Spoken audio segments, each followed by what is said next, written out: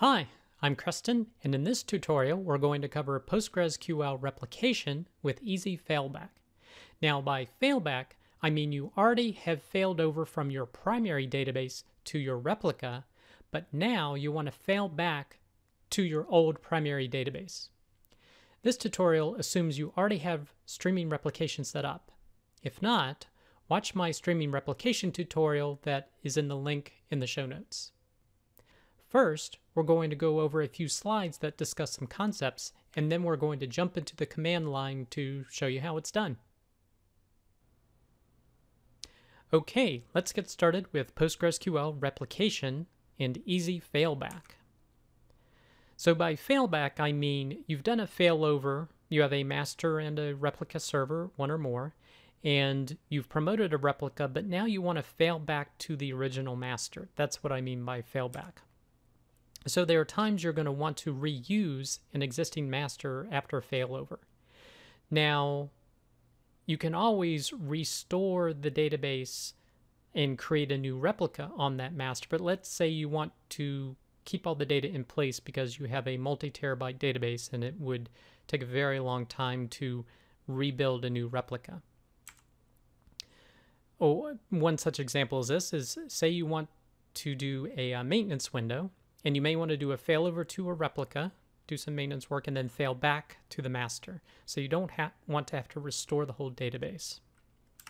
So there's an easy way to do it if you can ensure that no writes take place on the old primaries after you have promoted another database server. So for example, if you've promoted a replica from your old master, as long as no writes happen to that master after the promotion occurs, you should be able to fail back to it pretty easily. Now, there are some situations where if you do have writes, you can use a tool called PG Rewind, and I'm going to cover that in a future tutorial, but for this tutorial, I'm just focusing on a way to do it easily without having to use a tool like that. So the scenario that we're going to run through is that you have a main database cluster and a replica database cluster. You're going to shut down the primary cluster because, again, we don't want writes hitting it after a promotion event. You're going to promote the replica cluster. You're going to bring up the old primary, again, this is the main, as a replica now. So if writes happen to that replica cluster after it's promoted, you can capture those because your main cluster, what was your old primary, is now syncing the data. Now let's say you want to fail back and bring up the main cluster as your new primary database. So first, again, to ensure that no writes happen after a promotion, we're going to go ahead and shut down that current primary database and that's the replica cluster. Then you're going to promote the old primary database cluster, the one called main, and bring up that replica again as a new replica, so it will start syncing again with that new primary cluster. All right, let's jump into the live examples. All right, for this example, I'm going to be using Ubuntu, and I have PostgreSQL 10 installed, the latest version as I'm doing this tutorial. Now there is a primary database cluster setup called main on port 5432, and a replica database cluster called replica set up on port 5433. There's also a test database that exists with a post table on it in 2 posts. Now the replica is doing streaming physical replication of the main database cluster.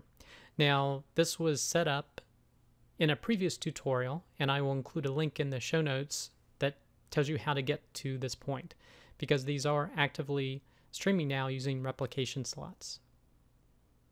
So the first thing we're going to do is we're going to assume the role of the Postgres user and take a look at this post table.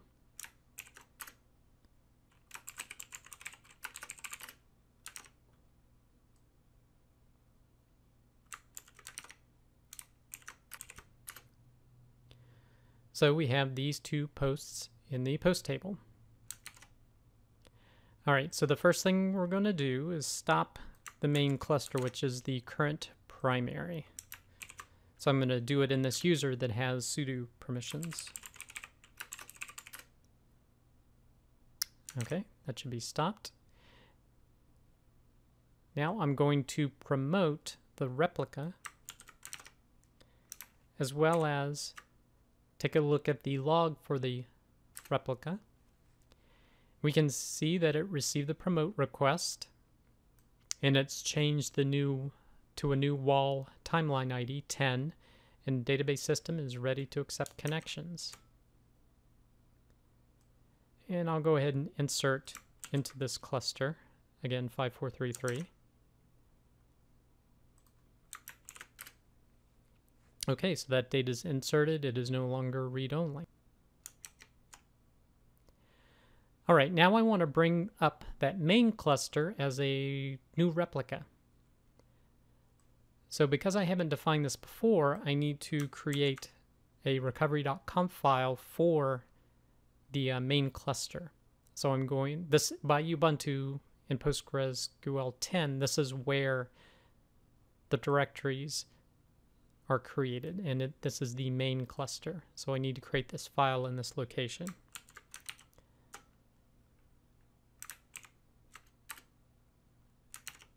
And then I'm going to insert these commands into this file. So the restore command is the same that was used in a previous tutorial, except we're specifying main as the cluster because that's essentially where the restore commands need to happen, where the PG log archive is located.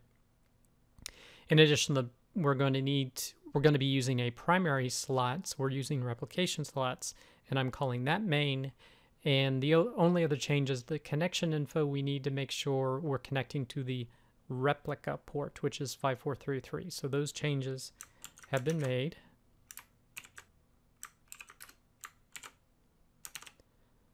All right. Now, because we're using this slot, we need to create the physical replication slot called main, because that's what we're using here, and create it on the replica, because right now it does not have any replication slots enabled.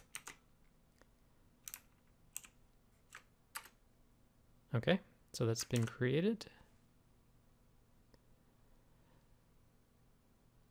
Now we can go ahead and start the main database cluster again and take a look at its logs. So we can see that started streaming here, ready to accept read-only connections.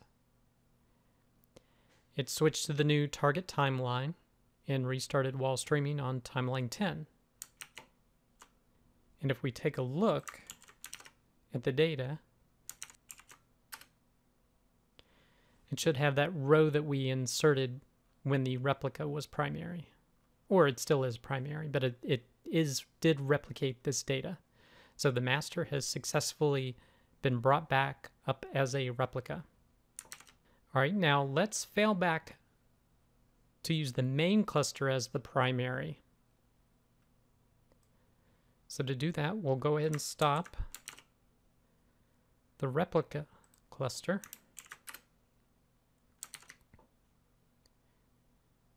And we'll go ahead and promote the main cluster, and we'll take a look at the logs. We can see received its promote request here, selected the new timeline ID 11, and database system is ready to accept connections. So again, okay, we'll insert some data into this new master. That got inserted. Now we need to set up the recovery.conf file again. However, because it already had one, and when you do a promotion, it changes recovery.conf to recovery.done. So that file already exists in the replica cluster as recovery.done. So all we need to do is move it to be recovery.conf. Okay, so that's been done. And now we simply start and check the logs, or start up the replica cluster and check the logs. Okay, we can see started streaming while from the primary, it followed the new target timeline, and we're restarted streaming on timeline 11. And if we look at the replica cluster, we should see the 4 rows. So it did successfully start replicating the new data. Now, at this point, the replica still has the main replication slot.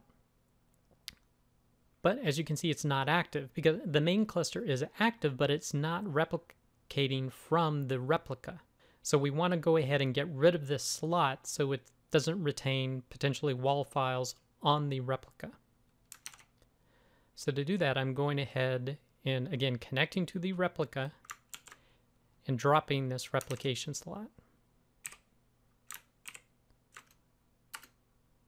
Okay, so that's been dropped, so we don't have to worry about that.